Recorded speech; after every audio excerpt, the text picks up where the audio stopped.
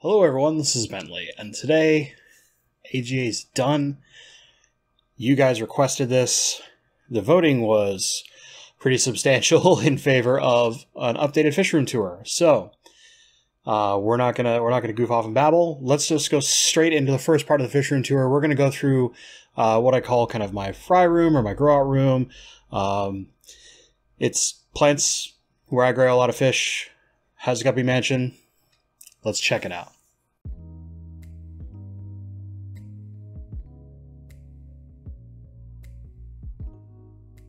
Alright guys, so we're going to walk around the fry / grow room. We've got the plecos on the side here. It's the best fish I've ever had. Never move, never need to be fed.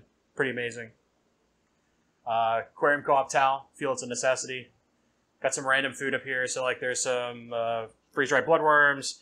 This is some medicated food that we dust into a powder. I don't know if you can like tell the consistency through this, but it's an old prescription bottle that we just used to hold it. But we'll start with the guppy mansion. There's going to be a lot of glare. Sorry about that. It's just to get good footage of this, it has to be during why I've got daylight coming through and all the lights are on. Otherwise, it freaks some of the fish out, and to return on lights at night, or they just don't color up properly. So you can see like a pod of the blue Hawaiian Moscows up here. And, you know, the B-roll that I'll splice in will show you much better color. But you can see even from like this boy, just beautiful, beautiful blue, even with all this glare, my t-shirt. But you get mostly the adults hang up top. You get some that go down. But when you come down into like the Java fern, if we look down this way, you'll see even through all the glare with me here, I'll try and kick to the side a little. You'll see just like little clouds of babies kind of all over the place. This is one of my favorite views in this tank, just over the Java fern, where babies and adults alike can be seen easily.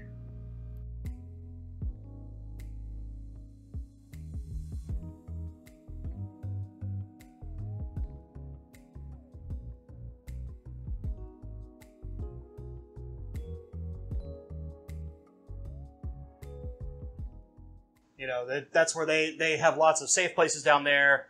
There's more that are going to hide up in these plants up here that'll get removed soon. They're going to a new tank that's in the display room that you'll see later. And then, of course, they'll hide like in the Pokestamen octopus and stuff, and the adults are usually out front begging for food out in the open swim space. So it creates a really good environment. There's hundreds of guppies in this thing. This shot will give you an idea of what the adults are like every day. Happy, active, and at the top of the water, always on display.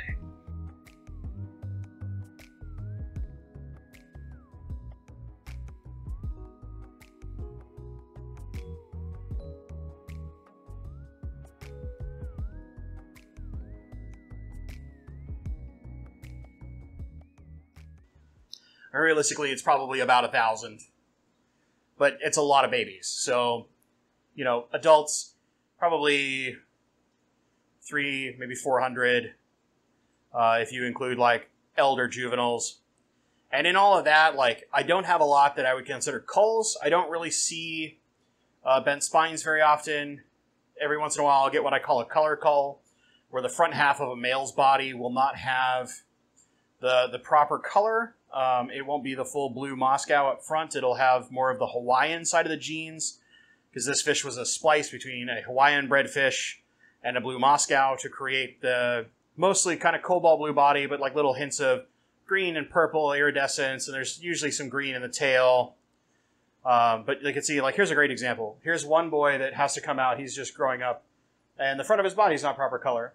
And all I do is I pull them and I remove them to a different tank. It's kind of an old folks retirement home, if you will. This is a view I never get tired of. From the side of the tank, where you get a cool silhouette action, where often the guppies are just like shadows playing over the color of the plants.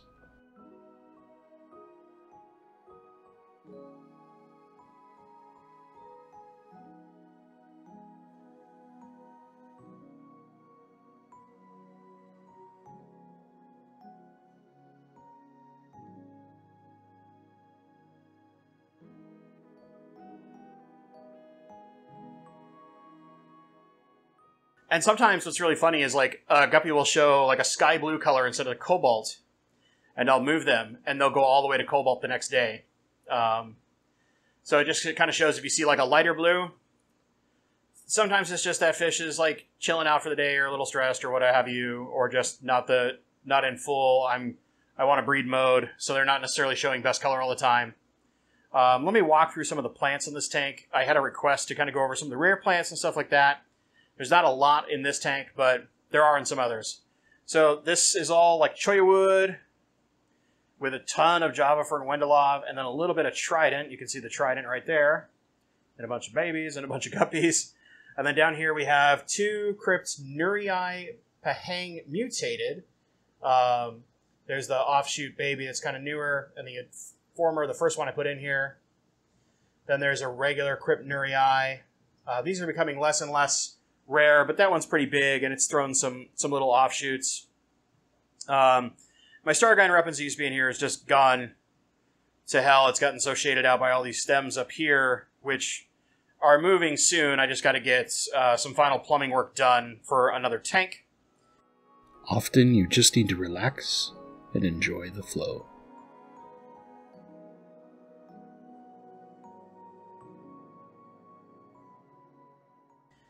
This in the middle is some tissue-cultured crypt Petchite Pink that is slowly coming back. It got shaded for way too long, so it really hasn't done much growing.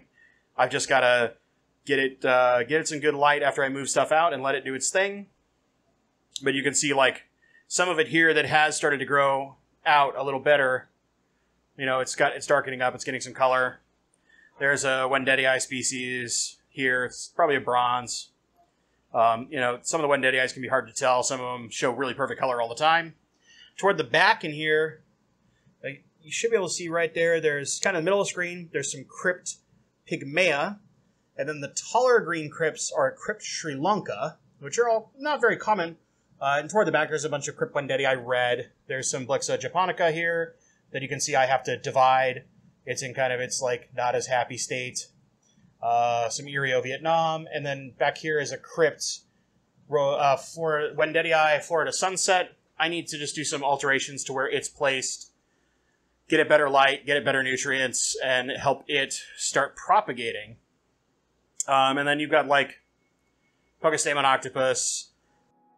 I've often said that Pogostemon octopus is among my favorite plants, and this can give you an easy idea as to why.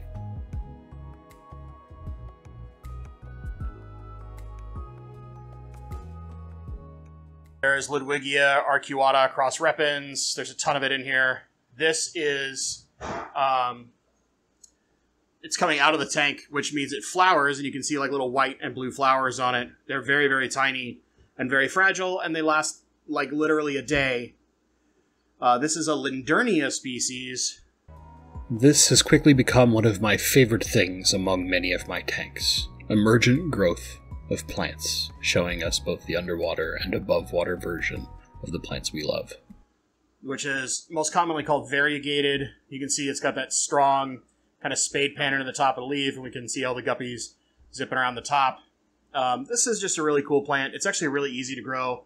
And speaking of, you can see like, here's one of the flowers dead center here that's fallen off. It bloomed and immediately fell off. Like they're a super short-lived flower. But really cool little plant, and when it does get emergent growth, it can flower, and it looks really cool, which is something I did on purpose. In the very back, there's a little bit of Cyphorus helferi. I kind of just want that to go, because every once in a while it clogs up my overflow, and it gets annoying.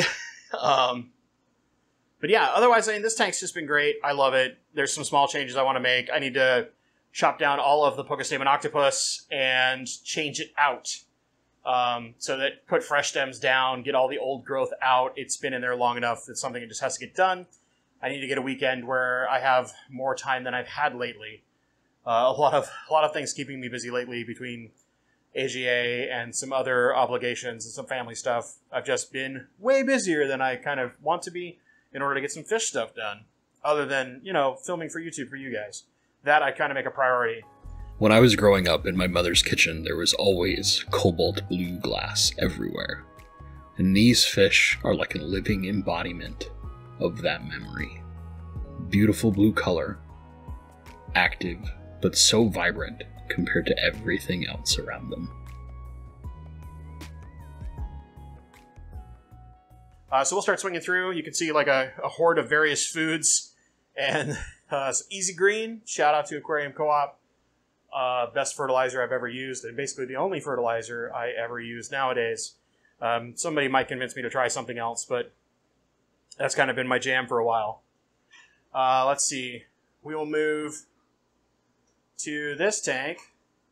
So there's the Plants for Profit tank, and you'll notice it's like really overgrown. Sometimes the busiest portions of our life give us new inspiration, and it is this tank that gave me a love for emergent growth of plants. What is it? Riccia fluitans. So like you'll see it's all the way over here, and it comes all the way across the tank. This stuff coming out of the tank is a Persicaria species, India. So it's an unnamed plant. It's a Persicaria from India. It's really neat. When it's underwater, you'll notice like this kind of pinky red hue on the back of the leaf. That's only when the light's shining through. If you pull it out, it goes green. But underwater, it always shows that hue. And then it has this really cool like mark. Here, actually, this is a better one. You can see it right there. It's like purple kind of heart-shaped mark. Each one's a little different on every leaf, but every leaf has it when it gets emergent. So it's just kind of neat. Then you've got stuff like there's, this is actually, here, this is Emergent Ludwigia Super Red. And it just gets like green. There's a ton of Rotala H-Raw back over there. There's some Alternanthera Reinekii Rosanervig, aka variegated here. Here's more of the not fully grown up Super Red. There's like this stuff here, which is Tonina fluviatilis. So very similar to all the Cygnethanthus species. It requires soft water, needs CO2, needs high light. I've got a bunch of it here and there throughout this tank that's kind of getting shaded out. There's some Pogostemon erectus toward the back. You'll just see like how shady it is down here because the plants are just growing like crazy. There's Ludwigia Pantanal right here. Here you can see just how much shade is cast to the lower portions of this tank.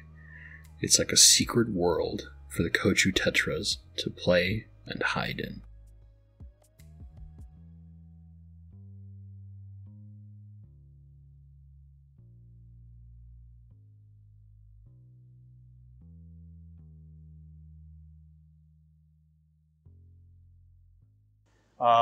There was some mermaid weed, and I don't know how well it's doing. You can see it here, not as spiky as it normally is, but it's in there, it's growing. You see the Kochu tetras. And that's kind of it. I do have some rare crypts in this tank. Among the rare crypts in this tank, this view shows you just how a little sunlight can do wonders.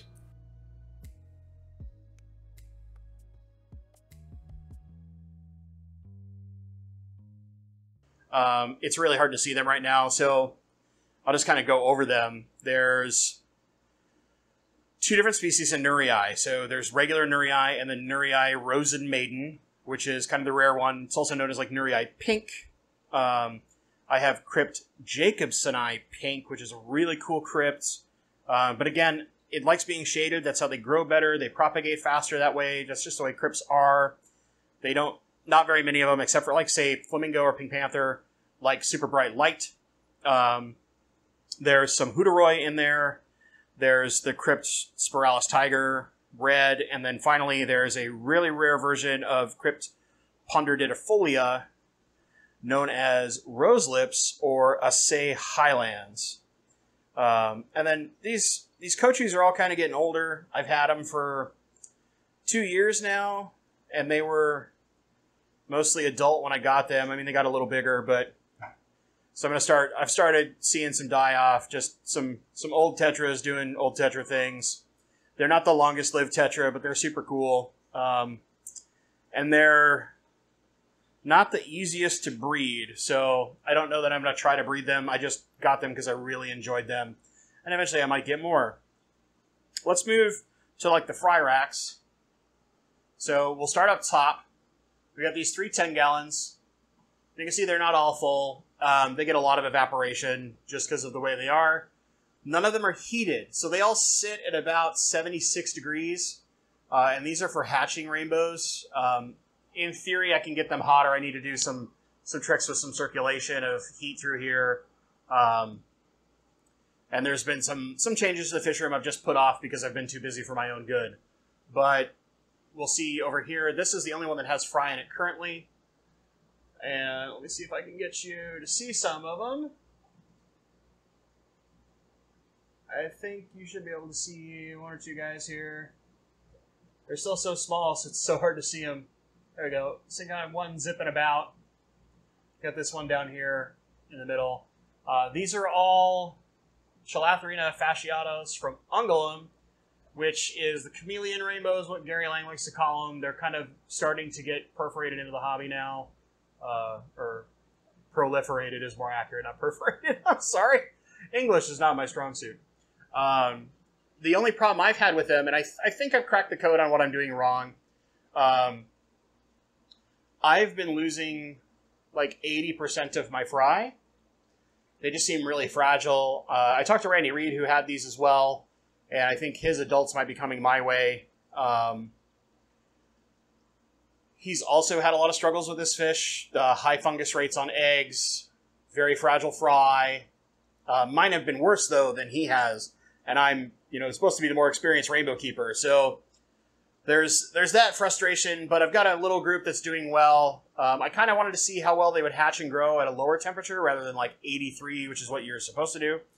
But so far, they've actually been doing okay.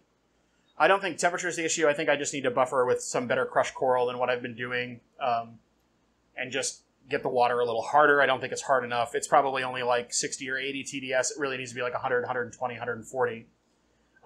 This tank here, it'll be almost impossible to see them, other than these 2 little rainbows up front, but I'm going to see if I can get you a shot. There is something magical about rainbows for me. Maybe it's because I know that in a few short months, they will be a completely different looking fish.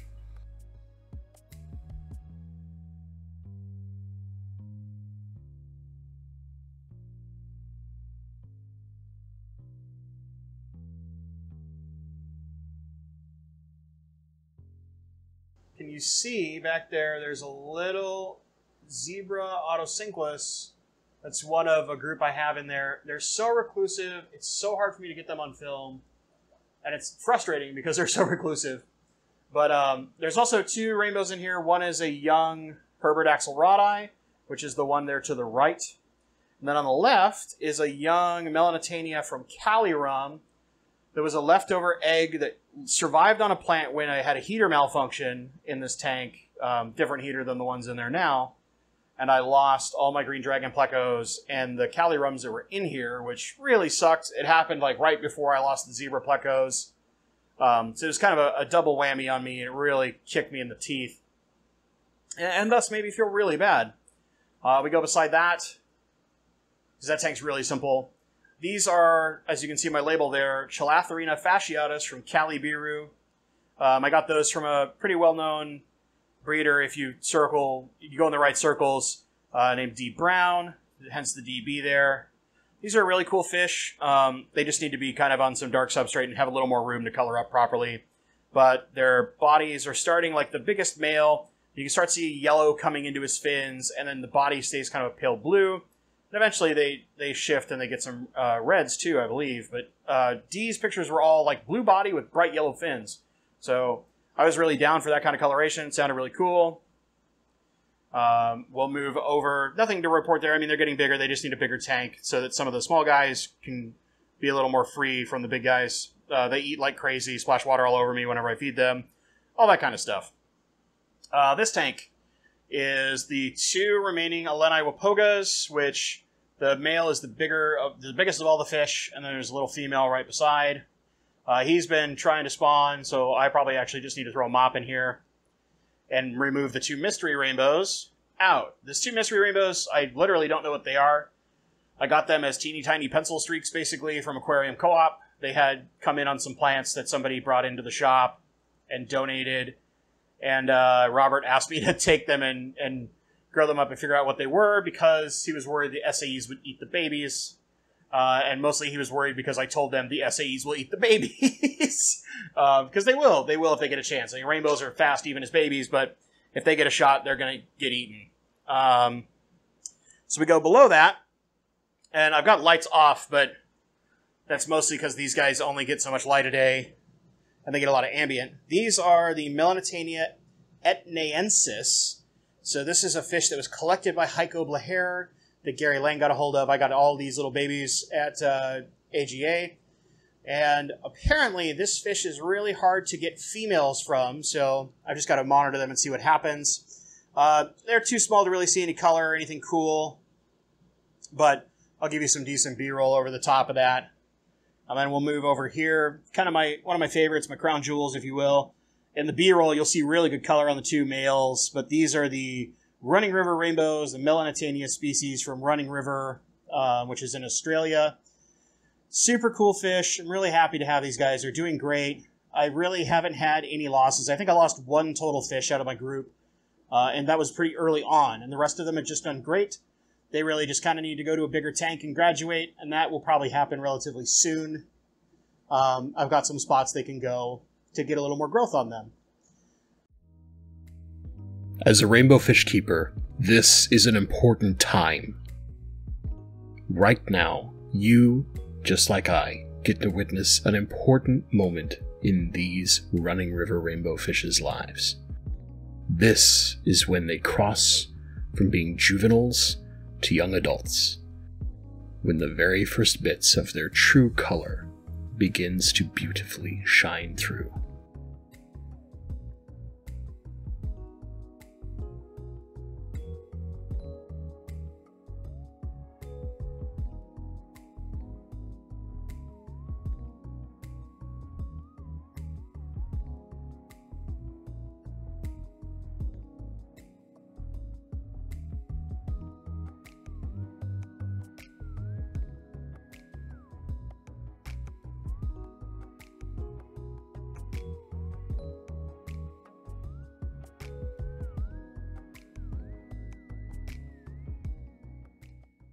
Then finally, these are the new ones that I probably just showed you guys, maybe like 2 weeks ago on the video with Gary Lang. These are the Melanitania earwur. So these are guys that look like Goldie Idicais, but only get like 2.5 inches. Super cool fish. You can see my breeding group. They're almost ready to breed as is. And kind of looking forward to breeding those guys. You can see my CO2 regulator.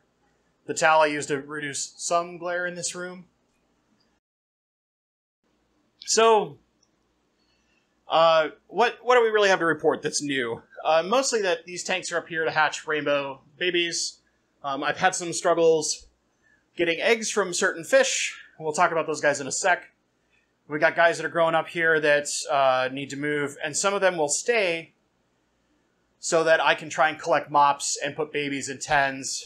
And then some fish have moved. So like we used to have the parva over there, and then where the etniensis are, we had like a couple of Herbert axelrodi and some Goldie Idicai. Well, those have moved over to the 29 here. And this is, of course, where we used to have the zebra plecos and temporarily in detention my blue acara. So we'll kind of zoom in. The boy Goldie Idicais have really been showing off a lot lately, being really active, doing territory spawns.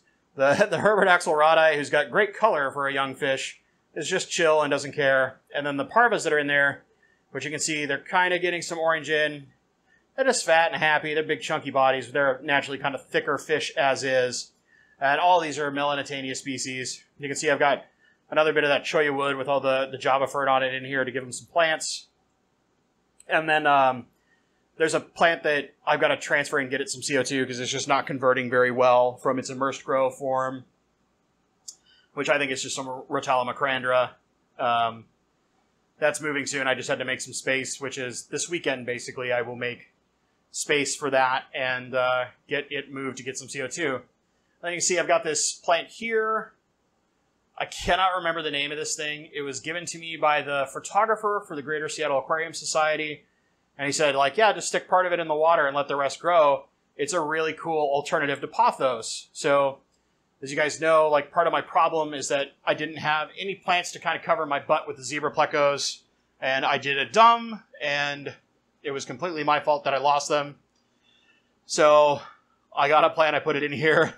And I put some more, wood-bearing plants just to make sure for the rainbows so that they feel a little better, have some cover, don't feel too exposed. The black back of the tank helps them get a little color in. If I put black substrate in this, it'd be better. Eventually what they'll do is probably temporarily move. I'll rip the sand out of here. I'll put proper substrate in and make this a better grow-out tank with a little bit of plants to it. And move over probably like the running river rainbows or something like that into a tank like this.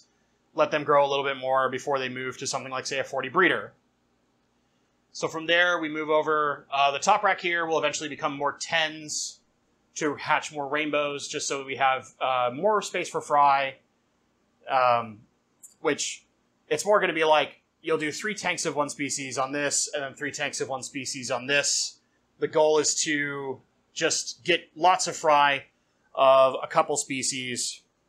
But for right now, being really busy, I'm only asking my roommate to do so much when I'm not here. So, that's just kind of on hold for now. And now it's just kind of some storage and some extra tanks that are, you can see these guys are like just too long for this stand. Otherwise we'd use them. It's just too much of a risk with how much they overhang. Being glass and being acrylic would be even worse. And they overhang on the back about a similar amount. So we're not going to use those tanks, even though I really like these tanks. I need to build a different stand for them. And then there's some miscellaneous, like, test kits and extra parts and stuff up there. It's just kind of like weird storage.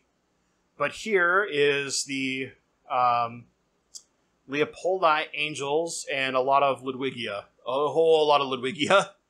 You can actually, let me see if the camera will focus really well up top. You can see how much Ludwigia is coming out of the top there. This is 2 species of Ludwigia. It's Ludwigia repens and Ludwigia atlantis. The atlantis being a slightly more rare plant. Some cool stuff in here that I picked up from AGA. Let me see if I can pull it out. So there's a couple different plants converting, but I want to show you this one in particular. This is a Staragine species called Bihar, B-I-H-A-R. And you see these kind of like sawtooth leaves that it has here in the back, and then it's kind of like a weird sword almost, like some kind of fantasy sword or something like that. It's super cool. This is one of the ways I'll convert stems. I'll just let them free float, and that lets them slowly adjust to the water in my system. It's just a kind of an easier way to adjust plants, let them grow some fresh roots, and then not worry too much about them. If we go down here, there's it's starting to darken up in here, but this is Anubias nana bonsai, which is a pretty rare Anubias. It's pretty hard to find. There's some Anubias white that's lost a lot of its color up top, but down low it has it. This is a Hades purple Bucephalandra, a Kleiner Prinz sword. This is another Franz Stoffels, like the one in the big tank. Most of the crypts and stuff that are over here, nothing is really rare. There's like some Balancea that's growing out.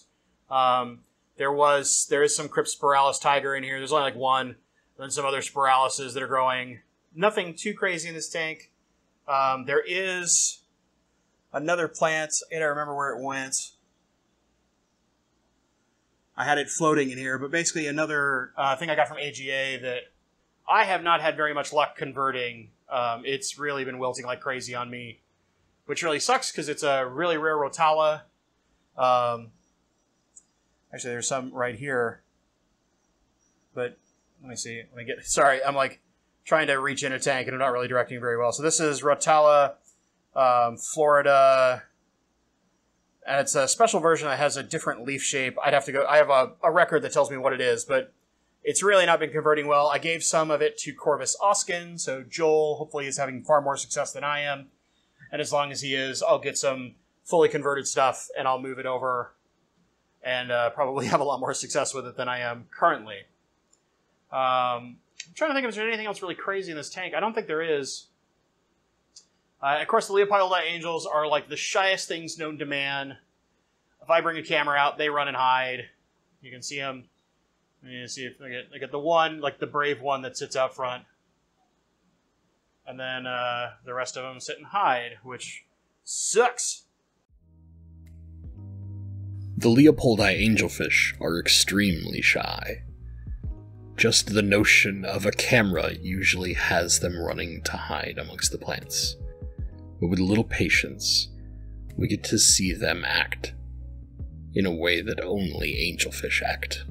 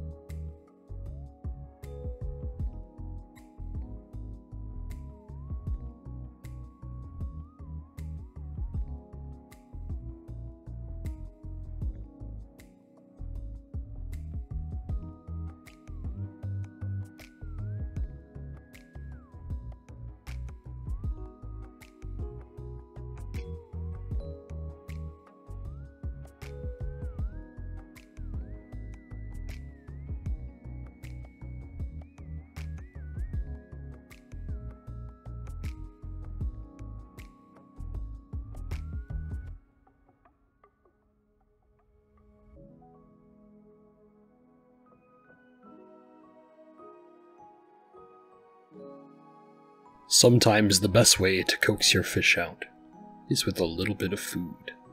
This allows us to see the Leopoldi for their true color. Subtle olive tones over their silver, distinct black bars, and just a hint of red in the fins.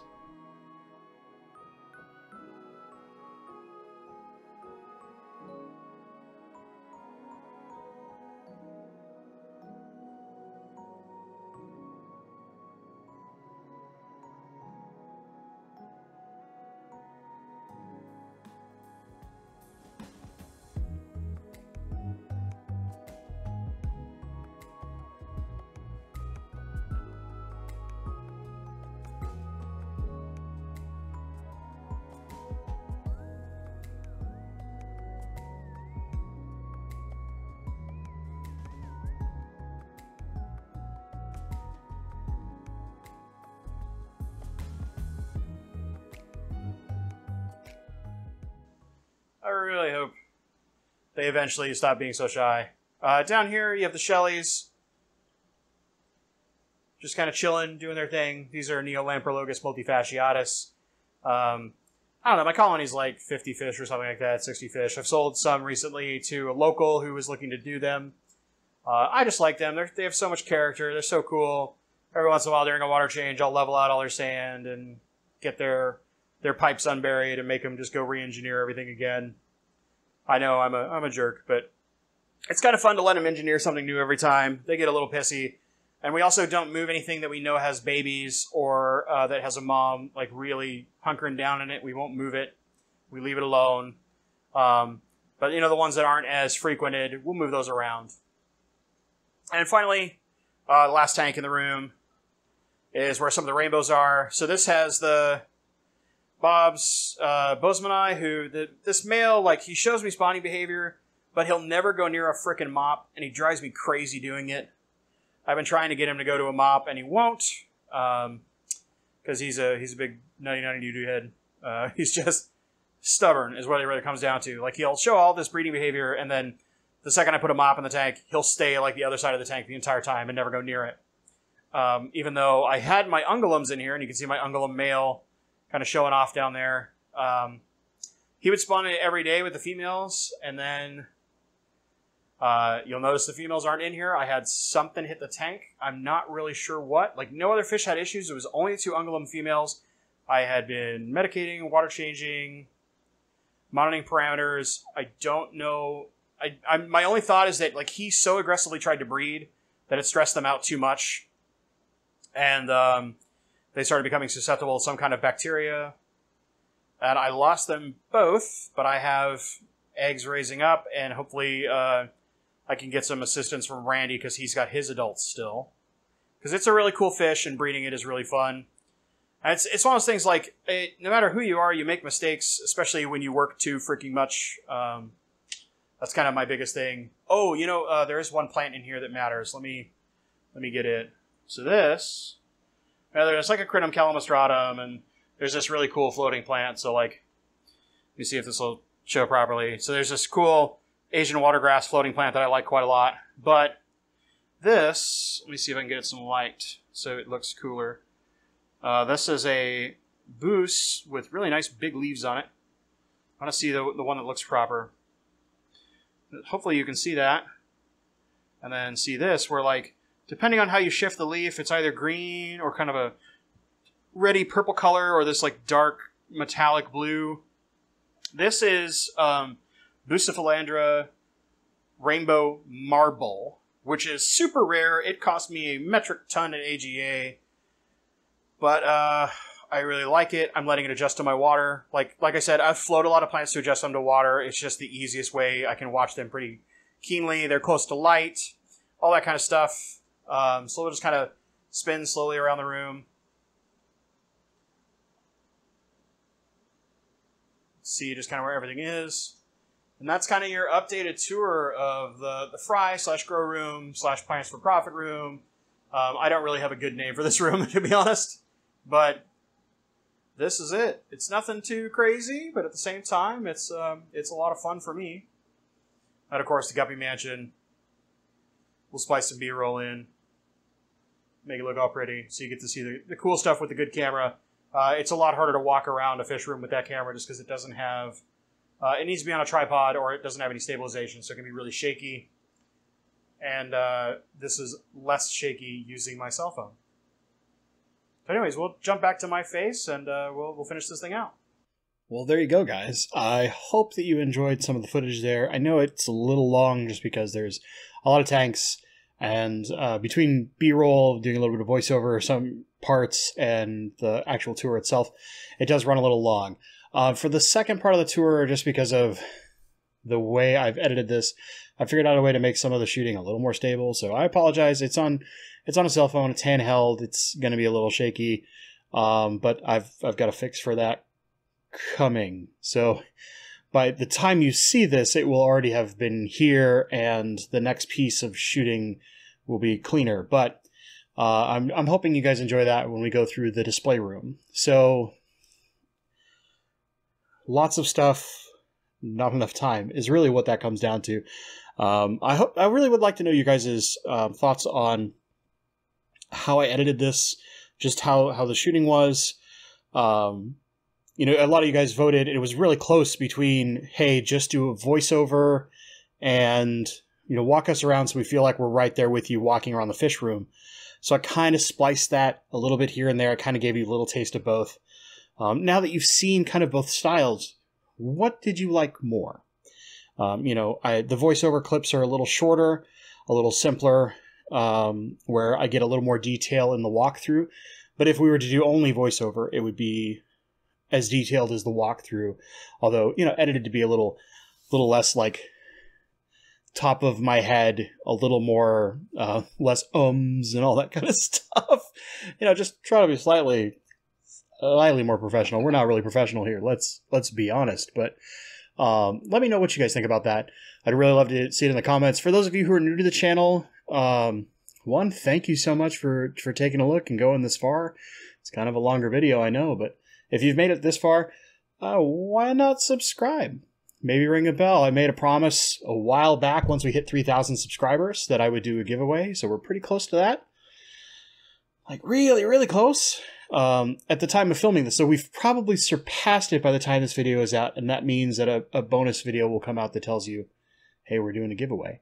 But I'm really looking forward to that. It's kind of a weird milestone. A lot of people don't necessarily look at different numbers, but I'm weird and I like to do things strange. So thank you so much. Let me know down below, which part did you like the most? Maybe a tank you liked the most? Did you like the B-roll voiceover more? Did you like the walk around?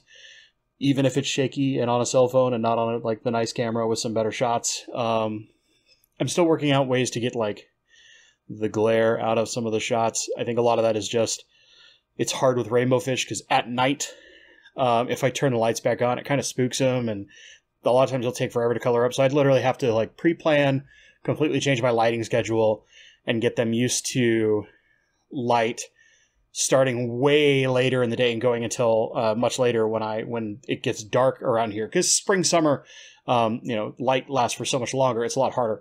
In the winter, it's way easier because by like 5 p.m. it's dark and I can just go in there and it's only fish tank lights on. I can turn a light off as I need to and reduce glare. So the winter tour, when we get to that point, when we get to like fall, winter, a lot less glare will probably be a lot better. We do what we can though, right? I am certainly not a professional. As always, guys, I just want to thank you so much for watching. Get ready next week. We'll have part 2, the display room. I've got to get to editing and filming some of that. I have like the B-roll shot, but the walk around will get shot in like 2 days from the time of recording this, but that's going to be a week ago at the time of this releasing. Or 2 weeks, week and a half, something like that. Before today, but after today. As always, guys, thank you so much for watching, and stay awesome.